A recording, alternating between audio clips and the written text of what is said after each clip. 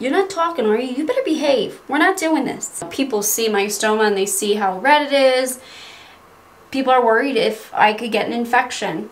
You can get an infection with your stoma. You can get, you know, skin infections and whatnot. But I know it looks super raw looking and red and like an open wound, and that's actually a sign of it being really healthy. It means my stoma's got good blood flow, and that's exactly what you want. What you're seeing here is actually the inside of my intestine.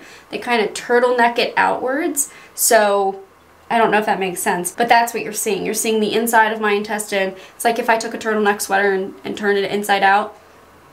It's the same thing. It's just how they sew it into place.